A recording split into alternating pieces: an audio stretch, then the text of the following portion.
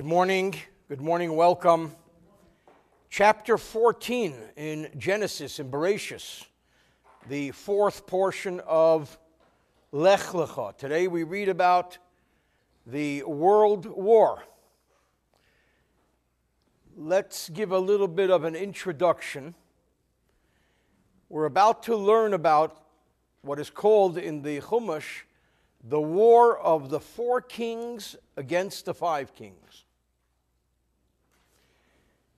And I remember as a kid learning this and not understanding. How is it possible that it's a fair fight? If you have four kings against five kings, the five kings are going to win. Because it's 5-4. Five kings come with five countries. They come with five armies. This is four kings. But it's not at all like that. Because the word king is a word. Who are we talking about? The four kings were four powerful kings from four powerful countries. You talk about countries which today would be Iraq and Iran and all of the surrounding countries, Babylon, Mesopotamia, those are the areas we're talking about. Those are the kings who went and attacked the world, conquered the world. They then made their way to closer to Israel. They came through the north. They conquered what we call today Syria, made their way down to Lebanon, and subjugated everyone, taxed them, made their way into Israel proper, went from north to south, and conquered one community after another, levied taxes. And then they came to the Fertile Crest. Then they came to the most powerful economic center at that time, which were the cities of Sodom, Amorah, Admah, Tzvoim, and Bela or Tzoar. That was a powerful economic center. Every one of those cities had what we might call today a mayor.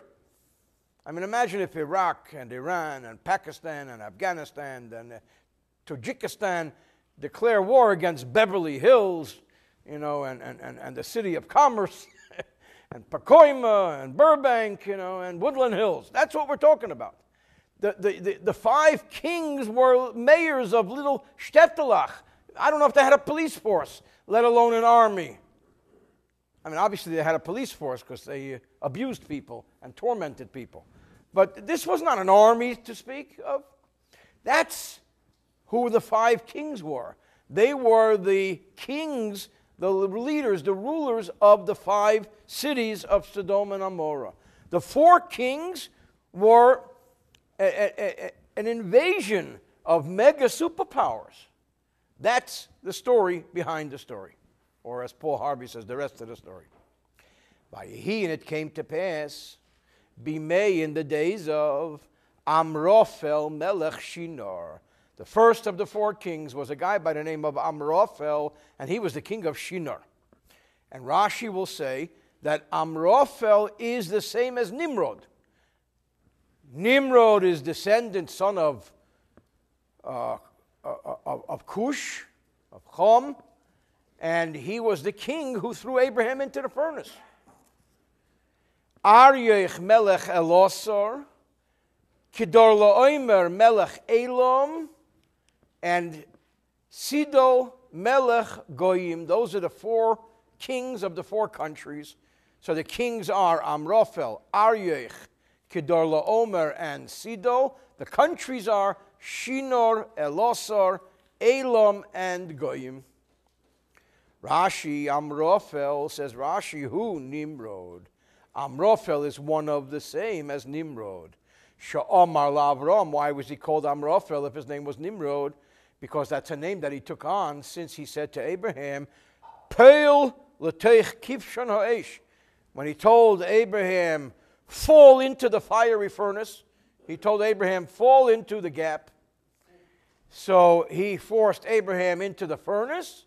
That's when he was called Amrophel, because although he forced Abraham into the fiery furnace, Abraham survived. Melech Goyim, so Rashi says, don't think that Goyim means the king of nations, even though Goyim means nations. But Mokim Yeshesh Me Goyim. Goyim is a country. Al Shem Sheniskaptsu Shama Mikama Umeis Umekemis, because that country called Goyim was an amalgamation of many different cultures. Vimlichu Ish Aleim, and they coronated a king upon them, crowned a king. Ushmei Tidol, his name was Sidol. There is a Balaturim here. The Balaturim says, Vayehi Bimei. This is actually based on a Gemara, where it says that wherever it says Vayehi Bimei, it's Vai, it's tough times. Oy Vai. First the Gemara says Vayehi, and then it says that that's impossible. There are too many Vayehis, and not every one of them are tough times. Then it qualifies and says Vayehi Bimei. So you have Vayehi Bimei Shvot Hashoftim, the story with Rus and Naomi and the death of Elimelech and so on. Vayehi Bimei Achashverosh. She goes on to enumerate the 5 different Vayehi Bimeis, that they were all difficult times. This was, of course, a very difficult time. What was the difficulty of this time? There was a world war going on. This was not a good time. There was a massive invasion in what we would call today Israel.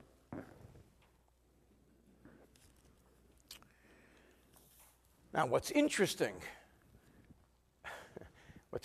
about this war is that usually in a war we like to say these are the good guys and these are the bad guys. Here we can say these are the bad guys and these are the bad guys. A little bit like some of the wars that go on today, you know. The Jews wouldn't do too well on either side. Verse 2. Osu milchama. So these 4 kings invaded and made war. Now remember, they made war against everyone. But here we're talking about where we are right now. Es Bera melech Sodom. They came up against Bera, king of Sodom. V'es Birsha melech Amora. Shinov melech Adma. Shem Ever melech Tzvoim. Melech Bela, the king of Bela, which is the same as Tzoar. That's the 5th of the 5 Sodomite cities. Rashi tells us that these names of these kings describe the viciousness and the evil perpetrated by these kings. The first one is Bera. Says Rashi from the oral law, Bera is like Bet Ra, 2 levels of evil, doubly evil, doubly wicked. Ra la shamayim v'ra la brias. Bera was not only evil to God in spiritual matters. He not only waged war against God, but he also waged war against people. He was a tyrant. He was tyrannical. Birsha, again, is Beis Rosha. He was doubly wicked, but he was worse than Bera. They tell a cute story that there was this terrible, terrible person. He was awful. They come to a rabbi and they say, Rabbi, you got to do his eulogy. And the family members who were powerful and wealthy says, Rabbi, I know there's nothing good you can say about this guy, but I will give you a hefty sum of money if you say one good thing about him. And what is the rabbi going to do? Anyway, he finally gets up there and he says, let me tell you something about this guy. His brother was a lot worse than he was. That's the good thing we can say about Bera, is that Birsha was worse than him. Shenis'ala Baresha, he was worse than the other guy. Shin Ov, says Rashi, is Soneh Oviv Shabashamayim. He hates his father in heaven. Shem Aver, Som Aver, he placed wings upon himself, so to speak, figuratively speaking. Imagery, La'uft, to fly, Velikbaitz, and to leap, Velimred, and to rebel, Ba'kadosh Baruch Hu. And Bela is the name of the city. Actually, there's an interesting talk that the Rebbe gave on this Rashi. And the Rebbe explains that Bera is Bezra. That Bera was wicked not only to God, but to people. Birsha was worse than him. Bez Rosha. He was evil in God's eyes and in people's eyes, which means he was sadistic, he was cruel. He terrorized the population. Shinov and Shemever were just rebellious against God, but they weren't as cruel to the people. And the king of Bela, Tzoar, he was the new guy on the block. That was the newest of the 5 kingdoms, cities. So the Rebbe explains that's why when we talk about later that the wrath, the anger, the cries, the pain of Sodom and Gomorrah reached God's ears, it doesn't say the pain of Sodom and Amorah and Admah and Soyim, because when we talk about cruelty to people, it was Sodom and Amorrah. It was Bera and Birsha. That's a talk of the Rebbe. Verse 3, Kol Eile Chavru, all of these came together as a group, El Emek Hasidim, to the valley of Siddim, Hu Yam HaMelech, that is today the Dead Sea. Why? Because when Sodom and Gomorrah and the whole plain was destroyed with sulfur and chemicals, it became a Dead Sea. But prior to that, it was the Fertile Crest. Emek Hasidim. By the way, this has nothing to do with the Hasidim today. Kach Shmei, that's what it was called. Why Sidim? Al Shem Shahoyu by Sadis Harbe, because it had many fields. Sadeh Sidim. Hu Yam HaMelech Lachar Zman, after a while, Nimshach Hayam L'Teicha, the sea was drawn into it. V'nasa Yam HaMelech, and together with the chemicals of the destruction and devastation of Sodom and Gomorrah, it became the Dead Sea. Medrash Agodah, the Medrash says, that the rocks burst round it, and rivers were conducted into it. Anyway, the story of the war is, verse 4, there were 12 years that these 5 kings of Sodom and Gomorrah served Kedar La'omer. So they were subservient, they paid taxes, they did what they had to do as long as they could thrive. But then for 13 years, they decided, we've had enough. No taxation without representation, and they made a Boston Tea Party. They revolted. So there was the war. They said, we're not taking it anymore, and there was a rebellion. So the cities of Sodom and Amorah and Admah and Soyim and Bela declared war against the occupying forces of the 4 kings. That's the story here. Okay. Then what happened? Verse 5. But then came the 14th year. Along comes Kedar La'omer, who was the number 1 warrior, along with his other 3 allies, and they started getting serious. Vayaku, and they smote Esrefoyim, Ba'ashtaris Karnoyim, Eshazuzim Bahom, Be'esoemim, B'shobek Kiryosayim. And as we look at maps, because there are different Chumoshim that have maps, it shows them coming down from north to south, cleaning up the rebellion in Israel, in Syria, in Lebanon, Israel, coming down the pipe. 5 of their rebellion, so there was a 13-year rebellion. This was the year 14 of the 13-year rebellion, following the 12 years when they paid taxes like good boys.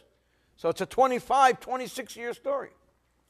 But Kedar La'omer, along comes Kedar La'omer. Rashi's question is, wait a minute. Kedar La'omer was king number 3 enumerated in verse 1. All of a sudden he's number 1. The Pishahu Haya Balamaisa, because he was the guy. He was the main warrior here. Nichtas Baby Akeda, he's in the thick of it. The other 3 were his allies. Hazuzim, they are the same as the Zamzumim mentioned in Devarim. Bahararam Bahor, verse 6. That's Hachori, Bahararam Seir. When we talk about Esav and Seir, we talk about the natives or the Chorites, Asher al Midbar, which is by the wilderness. So the 4 kings went and just overrode and quieted down, squashed the rebellion in all those communities. Bahararam Bahar Shalohem El Poran Kitagum Mishar Vaimar Nishain El Lashim Mishar El Mishar Shaporan. It's the plain of Poran El Shmei. It's called El Vishal Mamre Elon Shmei, and the plain of Mamre is called Eloine Vishal Yad and Kikar Shmei Vishal Shitim Ovel Shmei Ovel Hashitim V'chein Baal God Baal Shmei V'chulim B'Targumim Mishar. The Targum translates them all plain. V'chol Echad Shmei Olav, and each one has his name. The question is whether these are words that mean plain or these are names of plain, like the fruited plain. Al Hamidbar, Eitzel Hamidbar, near the desert, Kameva Olav, Mate Menashe, which means near. Verse 7. Vayashuvu, and they turned back. Vayavoyu Ein Mishpat, he Kodesh, and they came to Ein Mishpat, which is Kodesh.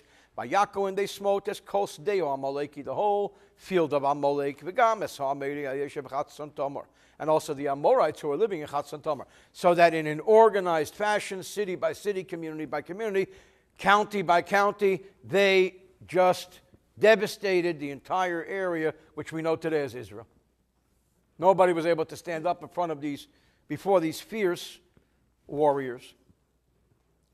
Ein Mishpat hi Kodesh al Shema Osid. When Rashi says that Ein Mishpat is Kodesh, it's futuristic. The Kodesh that we talk about by the Exodus of Egypt, this is Ein Mishpat. When there was the well, talk to the well, hit the well, and all of that, this is the well when Moshe and Aaron were judged and God's name was sanctified. That's the Kodesh. The waters of strife, a place where the people would gather for all types of judgment. This was the courthouse area. What does it mean, the field of Amalek? Do you know who Amalek is? Amalek is Esav's grandson. Esav is futuristic. What are we talking about Amalek? He says the Torah is written with references to future. It says that the entire Torah up to the point of Mount Sinai was written at the foot of Mount Sinai. So when this portion was written, good morning, it could be written from this perspective futuristically. This is today's Ein Gedi, like the goats of Ein Gedi. It's a full verse in Chronicles and Yeshaphat. Okay, so this is the picture. Now again, bear in mind that the 5 cities of Sodom and Gomorrah were very powerful economic centers, and there was a lot of money there. And so this was about money.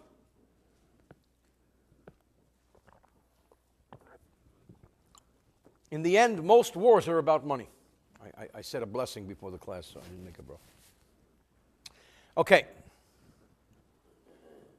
So now we're told in 8, Vayetze Melech Sdom.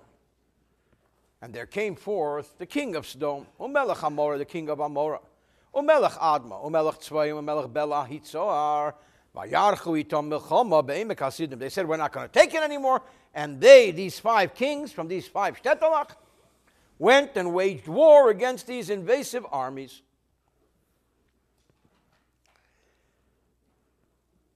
Who did they wage war with? Who did the 5 kings of the 5 cities wage war with? 9. Eis Kedar La'omer, with the 4 invading kings. Who were? Kedar La'omer, king of Elam, Sidon Melech Goyim, Amraphel Melech Shinar, Aryech Melech Halosar, and this became known as the famous world war of Arba Melochim Esach Hamisha, the 4 kings against the 5 kings. Arba Melochim v'af al pikein, despite the fact that it was 4 against 5, Notzchu Hamuotim, the minority, the 4 won. How could it be that 4 kings could beat 5 kings? To tell you, they were powerful. So you had this army, this was a mega army. These were the invading superpowers. So how does Abraham, why are we reading this story? This is not a history book about world wars, because we're talking about how Lot was kidnapped by these guys, because he became a resident of Sodom and Gomorrah. And Abraham went to save Lot. And Abraham beat these guys down, and he became the victor. This is why we're reading all of this. Abraham is pretty cool that he had the courage to stand up against these armies. Abraham Avinu did not hesitate to pursue these powerful armies because Abraham Avinu believed in the supernatural blessing of Hashem.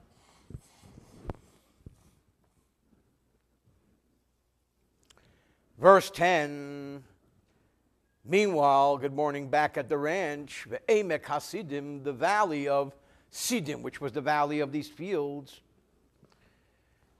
along Ventura Boulevard, Be'eres Chemer. There were lots of slime pits, like the La Brea tar pits. There were lots of pits. Now, Vayanusu Melech Sdom v'Amorah, as the kings of Sdom and Amorah were moving backwards, running in panic, Vayiplu Shom, they fell into the pits. And this was like quicksand. You know, this like this guy says, help me, help me. I'm up to my ankles in quicksand. The guy says, that's not so bad, it's only your ankles. He says, but I fell in head first. So that's pretty serious. So the kings of Sodom and Amorah, they fell in head first. Vahanishorim, and those that remained, Heda Nosu, they ran for the hills. That's the expression, run for the hills. They should make a movie out of this. Be'eres Chemer, Be'eres Harbe Sham, there were many pits, Shenitlam Hamadama, where they took earth, Latit Shel Binyan, for building materials. This was a natural source of building pit slime. Medrash Haggadah, the Medrash says, Shoyatit Mugubal Bahem, that there was actually soft, muddy pits, like quicksand, and there was a great miracle that happened, that the king of Sodom survived it, because no one can survive this. You fall in, you're gone. Sheyatza Misham. Why did the king of Sodom, who was very far from a good guy, why did he merit a miracle? Because there were members of the nations of the world at that time who discredited the whole story. The story was going around that Abraham was saved from the fiery furnace of Nimrod. They said, yeah, sure. Don't tell me any stories. Nobody can be thrown into a furnace and be saved. Must be trick photography. When they saw the king of Sodom survive the pits, they began to believe that sometimes supernatural phenomenon can occur. So that Hashem introduced this to the world to give miracles credibility. Hora, or Hera Nosu, Lahar Nosu, they ran to the mountains. Hera Kami Lahar, to the mountain. And here Rashi gives us a quick grammar lesson. Kol Teva shetzircha lamed b'tchilosa, any word that needs a lamed in the beginning, like lihor, to the mountain, hitalahe b'seifa, you can say hera, which is like lihor. Yesh chiluk ben hera lahora, there's a difference between hera and hohora. Shehesha b'seifa teva medis mokam lamed shabaresha, because the hey at the end replaces the lamed in the beginning. Avleina medis mokam lamed when it could the patach teh, but it doesn't stand in the place of the lamed with a patach. But a hera kamei lihar, a kamei elhar. It doesn't say which mountain. Each one ran to the mountain that he found first. When it says, hey, it means the known mountain. Okay. So what happened is that the four kings they devastated the five kings. So that Sodom and Gomorrah is no more. They're now occupied territories. Vayikhu, and the four invading kings took, as Kodechush, Sodom Amorah, all of the wealth of Sodom and Gomorrah. And when we talk about the wealth of Sodom and Gomorrah, there was wealth. These were the wealth capitals of the world. Eskol Ochlam and all of their food. They invaded their Ralphs and their A&Ps. Vayelechu, and they went. Verse 2, in addition to all of this, what interests us is that Vayikhu es Lot, they also kidnapped Lot. V'yesrechusho, and his wealth. Who is Lot? Lot is the nephew. Ben Achi Avram. Lot is the son of Abraham's brother. Remember, we learned that Abraham had two brothers. One was Nochor, and the other was Haran. Haran was Lot's father. Vayelechu, and they left. V'hu yeshib b'Sdom, because at that time Lot was living in Sodom. And remember when we learned, I think yesterday, that Abraham said to Lot, we have to separate. I'm not going to go too far, said Abraham. I'll always be there to assist you. You can always call 911, I'll be there. Text me. And that's exactly what happened.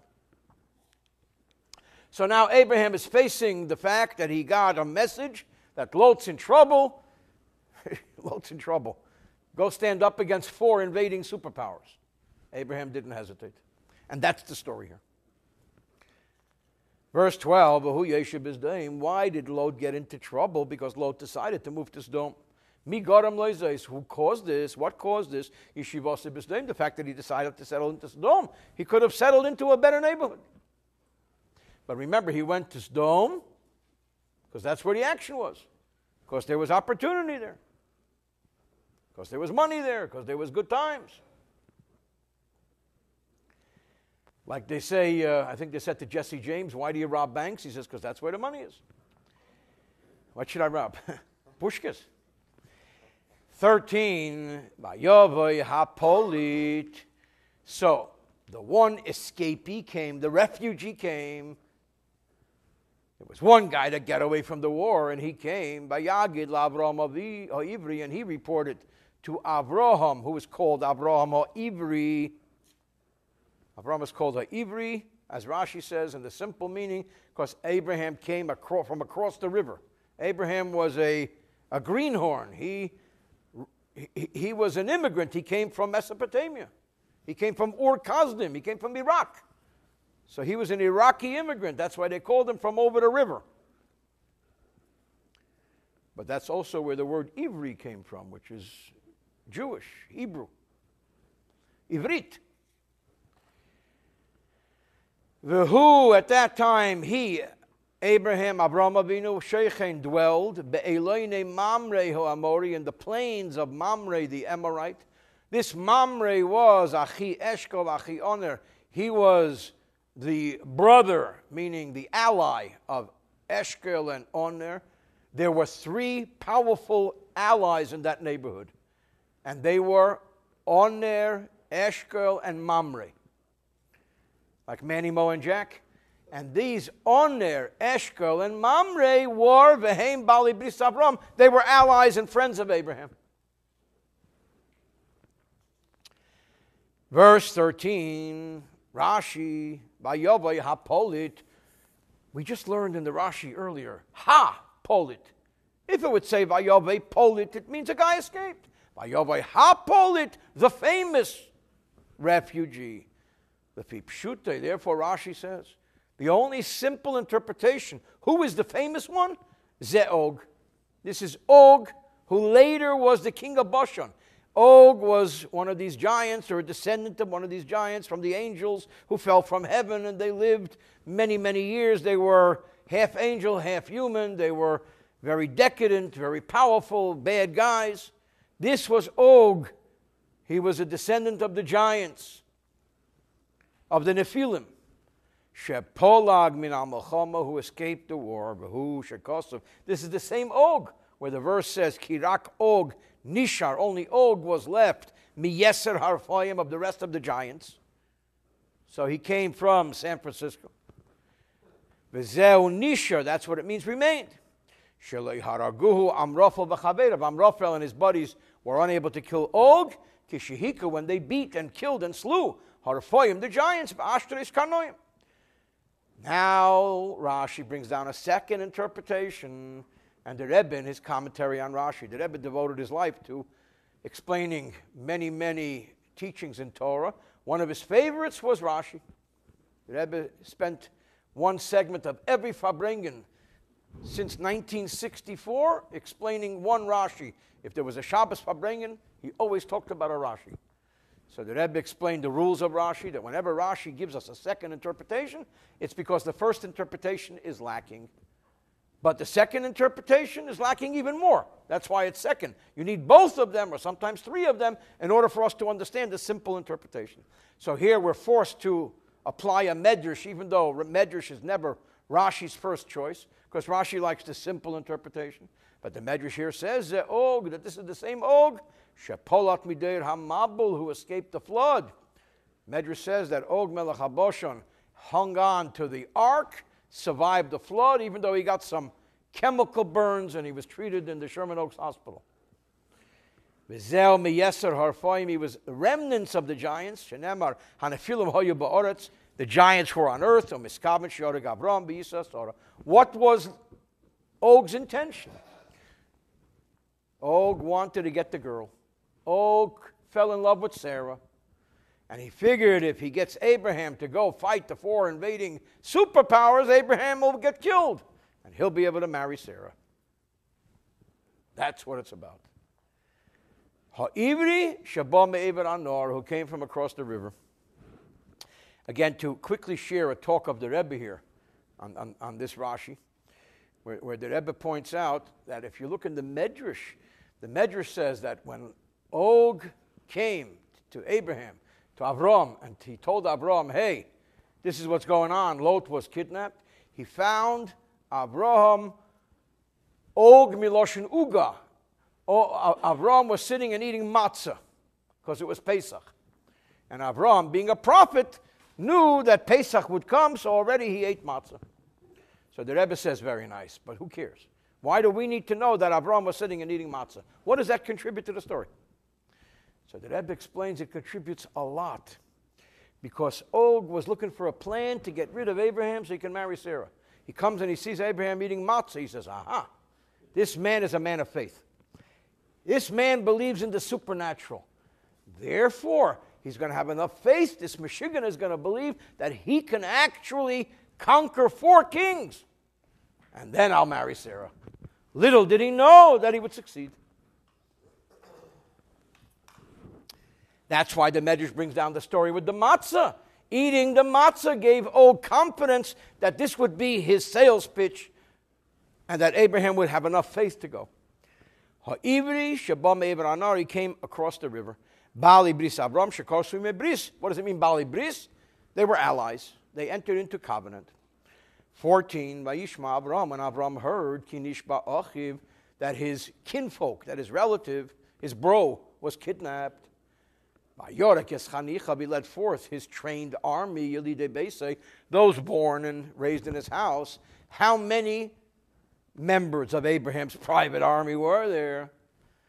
Shmeina osar ushleish meis, 318. Chaitzim leben.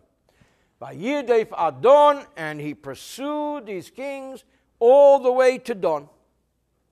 Vayorek grammar, kitargoma bizores, he armed, v'chein varikesi, v'chein cherev azdayin, arm, charbi alechem, v'chein orik charbi, v'chein v'horik chanis usger. Draw out. Chanichov, chanicho ksiv. Actually, it says chanicho, and again, Rashi brings down a medrash, that ze Eliezer, this refers to one Rambo-type soldier who was Abraham's trusted chief of staff, Eliezer. He was the super guy. He won the war.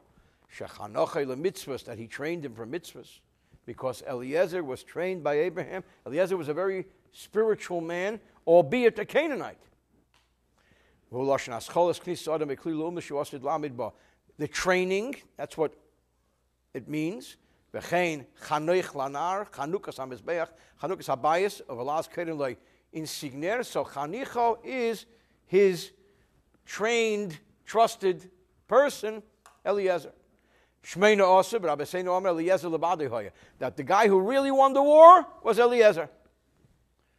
Who minyan gematria shoshmei, and 318 is the numerical value of the name Eliezer. And again, the Rebbe has a talk on this, so gesund. And the Rebbe says that if the Torah says there was 318, there was 318. If the Torah says, Rashi says it was Eliezer, it was Eliezer. So in the simple interpretation, what Rashi is telling us is there were 318 people, but the main thrust of this success was Eliezer, who was an amazing soldier. Dawn, what's the significance of the fact that Abraham pursued these kings? To dawn, why would the Torah tell us this? Is a very important reason. Futuristically, Shom Tashash Keiche, because there is when his strength waned. Sherosh Asid the of Lahamid Shom Egel, because he saw that it was within the territory of Don that his descendants, the Jewish people, would put up a calf and they would worship it during the idolatrous times of the kingdom of Israel. 15, Vayacholak Aleim Halayla, who va'avodov, and he split the night, he and his servants, vayakem, and he smote them, vayidafim and pisu them out chayva until chayva Hashem esmelu Damascus, to the left of Damascus. Vayacholak aleim lefipshutei saras hamikra. The simple meaning is vayacholak hu va'avodov aleim alayla, that he divided himself and his servants against them at night. Kederach haraytim shemispalgam achanadachim, as people pursue in a war where they split. Kishaberchen zelikan b'zelikan, they made like a Y. Laila claimer achash choshcha, even after dark. He didn't hesitate to pursue them. The Medrash says that the night of miracles was split. The first half a night, Abraham experienced a tremendous miracle here, a supernatural victory. But the second half of the night was reserved for Nishmar. This became the midnight miracle of the plague of the firstborn in Egypt. That's why the plague of the firstborn began at midnight. This was Abraham's second half of the night of miracles. He reserved it for later.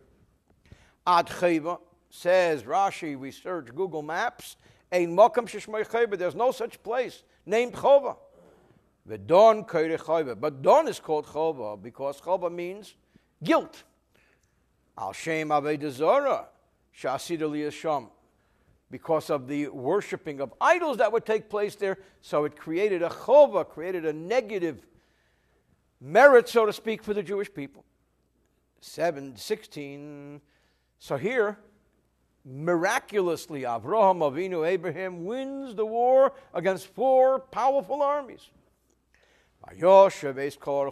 He returned back all of the goods, and also Lot, his relative, and his wealth, he returned. Also the women, and the people. The king of Sodom came out towards Abraham. After Abraham returned, Mehakis from beating, as Kedar La'imer, and the kings that were with him, he came out El Emek Shoveh, to the valley of Shoveh, which is also the same as Emek HaMelech, the valley of kings. Emek Shoveh Rashi Kachshmei, that's what it was called. Ketargome Lemeshar Mafna, an open plain.